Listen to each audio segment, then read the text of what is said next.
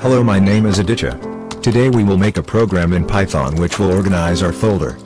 So to start this project we need to install a module called OS by typing pip install OS in the terminal. Then we are going to import OS library. Next we are going to make a function called create folder. So to make a function we will write def create _ folder and folder.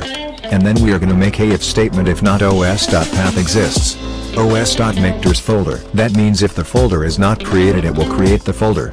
Next we are going to make a function called move by typing def move folder name and files.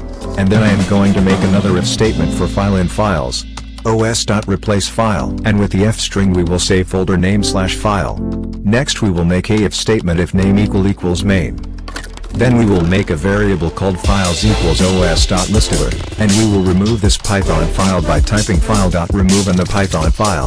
Next we will write create folder function and write folder name.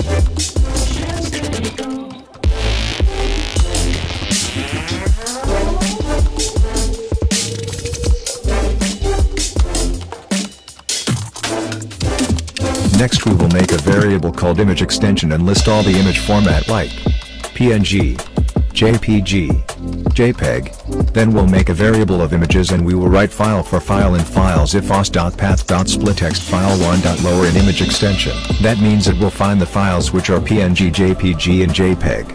Then we will do the same for the documents and medias. Next we will make a variable of others and then we will make a for statement and we will type for file and files. Then we will make a variable called extension equals os.path.splittext file1 lower. Next we will create a if statement and we will write if extension not in media exts and extension not in docxts and os.path.isFile file others.append file.